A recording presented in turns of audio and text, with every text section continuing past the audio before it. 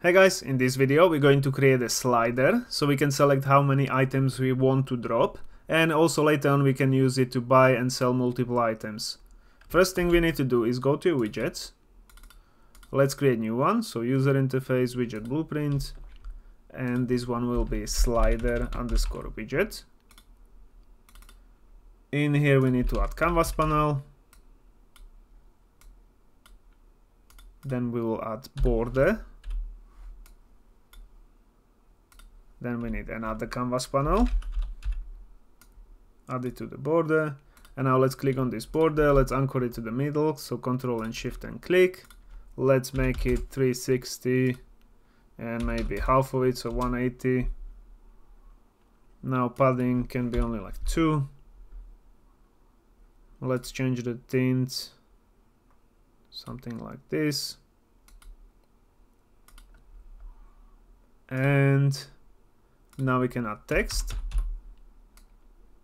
add it to the canvas panel, anchor it to the middle top, maybe offset it position Y by 10, so it's not directly on the edge. This will be how many, question mark. We will make the size of the font only like 14. And let's do justification to the center. Next thing, we will add slider. So this will be the slider that we'll be using to select the items. So let's anchor it to the middle. Let's make size X 200, and I can change this handle color to maybe something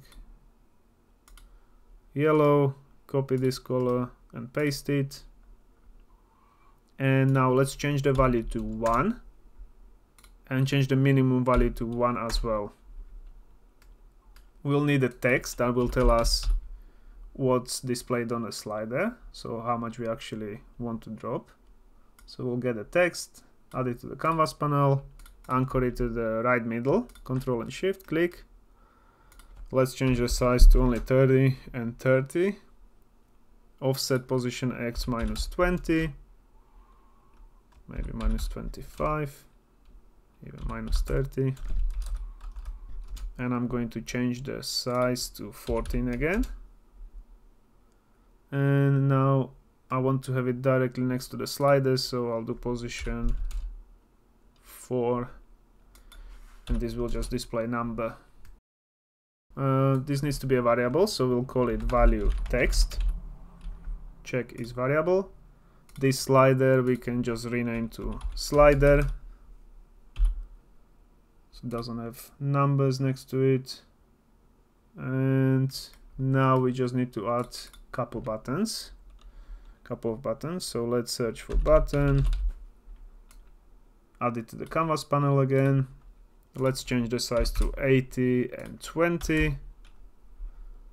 Anchor it to the bottom left. I'll offset position maybe 60, and this one minus 20. And we need to add text to this, which will be OK, or you can do confirm or whatever you like. The size can be only like 10. 12 maybe. 10 is fine. And now this button will be OK button. And what else? Maybe I can change the tint. Just turn it down a bit. And now I'll duplicate this one, so I'll Control and D. This one will be cancel button. Text will be cancel, and then select the button, and this one will be anchor to the other side, so bottom right. And I'll offset it minus 60 and minus 20, so same as the other one. Maybe we can move them close together, so I'll do minus 80 here, and this one will be 80. 80. There we go.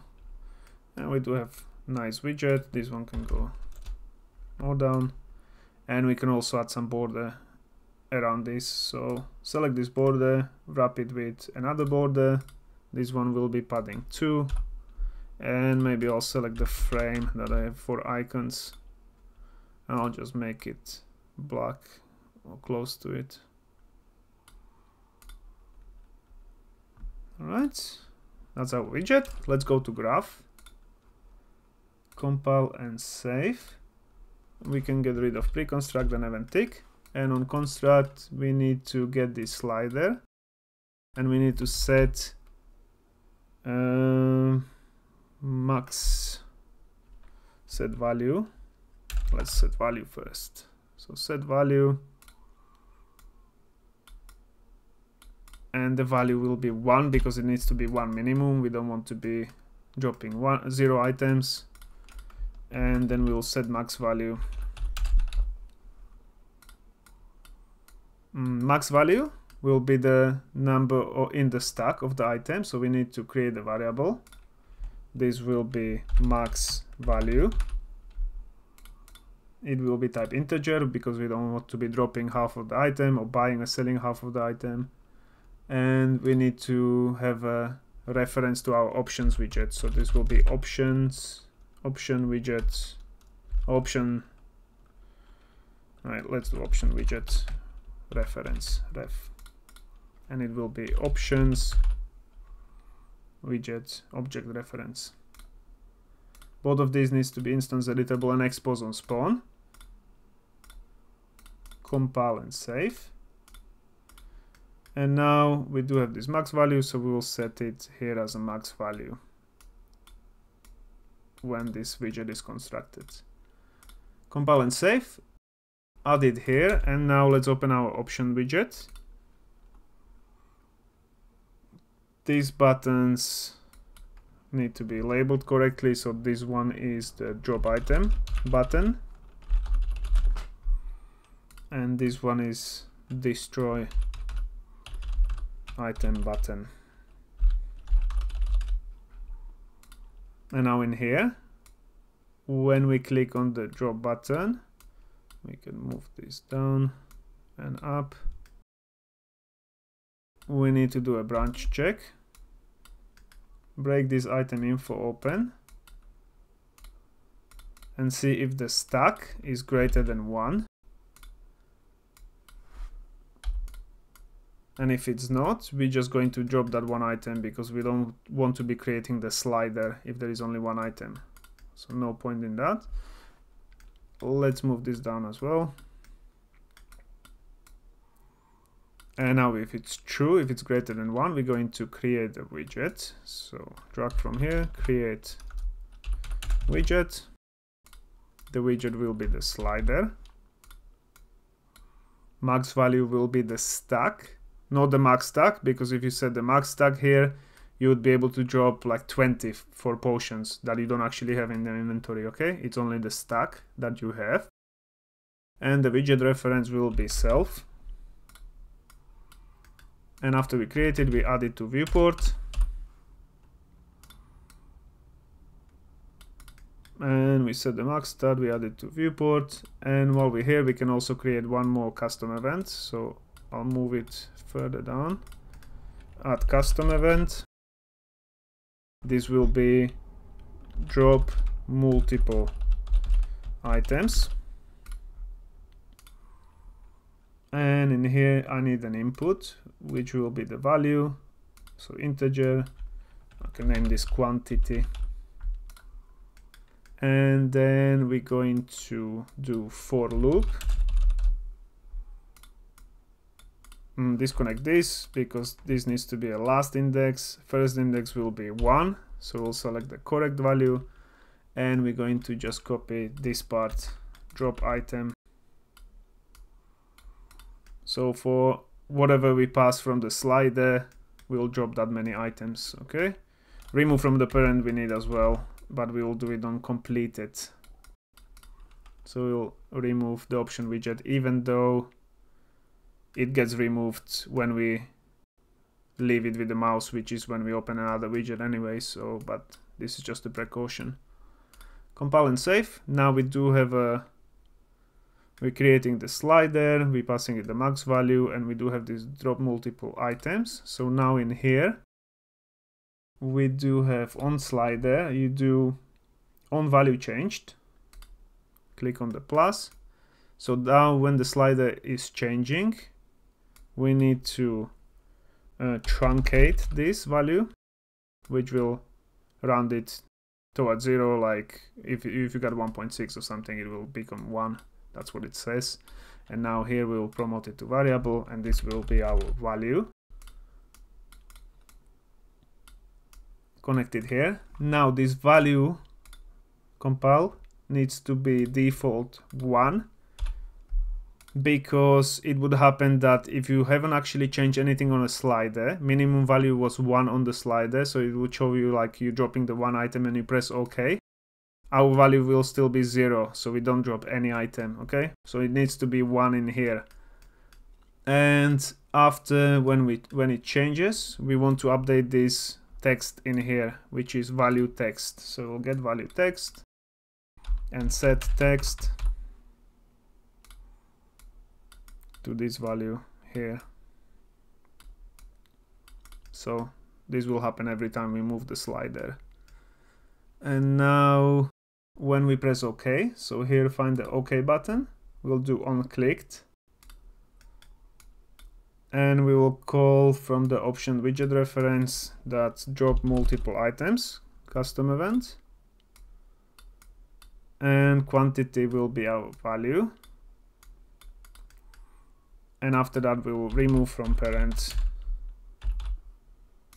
self. Also, if we click on cancel, so cancel button onClicked, we will just remove from parent. We're not doing anything. And then we can also search for on mouse leave, which if you click somewhere else, it will also close the widget. So we'll remove from parent. Compile and save this. We do have values set. Slider. Let's just check one more time. It's minimum 1. Max value we will setting. So it's all good. And options widget, we're dropping the item. Okay, so this should work already, but there will be few issues. So let's pick up some items that have more than 1 stack, like the potions. Right click. So if you drop this one, it just drops straight away. But this one I have stack of 2. I'll drop the item. It will open this widget, which actually if I enter and then leave, it will close it. So I'll change that mouse on mouse leave. And then if you drag the slider, you can see it's a little bit clunky because at the moment this whole thing is value of 1, and then only here in the end is value of 2. So we need to make it so it actually, you know, jumps to the correct value, and that will be snapping basically. And now if you were to also drop, I'll keep closing it, if you were to drop 2 items, 2 potions, and then pick them up, I suddenly have 3, okay? And if I drop them again and pick them up, I now have 5. And that is because the first item we drop, it will pass with a stack to the drop function. So it will have stack of 5. If I'm dropping it now, it will have a stack of 5. It will pass it to the drop item function, and that will pass it to the interactable item. And that will hold that value until we pick it up. And when we're picking it up, we're just picking it up with a stack of 4. So what we need to change is in our pickup function, instead of reworking the whole drop function and remove item function, because I don't want to be dropping multiple items, I would rather do for each loop. So in this case, we're just going to change the pickup item function. Pickup item, and here when we're adding the new one. So when we're adding to the stack, we're always adding only 1. But when we're picking up, we're adding the new item from the item info, which can have stack of 5, for example. So what we need to do is make this, break this, and we're just going to create completely new item like this. But we won't connect the stack, because stack will just be 1.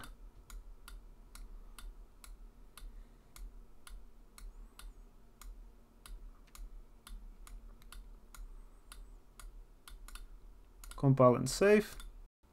And now that will fix that issue. And now you can see if I drop 2 and pick them up, I do have 2 potions back. Okay, I can drop just 1 and it all works fine. And then what we could do actually is, instead of spawning it in the middle, we could spawn it same as the option widget, that it will spawn with the mouse in the middle, and then when we leave it, it will close it. But it's a little bit difficult with having a slider, because you need to drag that slider value, and then it can happen that accidentally you leave the mouse half of the time, and it's quite annoying. So instead we're going to have it open in the middle, and we're going to do check that that if we actually click on anything else rather than like instead of the widget, then we will close it. And there will also be one issue that can happen. For example, if you were to pick up these potions again and now drop item, you have this widget open, you can see I could press tab, go over my potions, press enter, and I'll drink this potion. I'll go again, drink this potion again, and now I drop this 2 potions and I'm still dropping them. So I'm multiplying the potions with the bug. So we need to avoid that. But I want to leave it in the next video, because there is quite a lot of fixes that we need to do. For example, the snapping of the bar itself, then leaving it with the mouse and preventing the bugs so you can drop the items while you have the widget open. So I'll do that in next one. Until then, bye.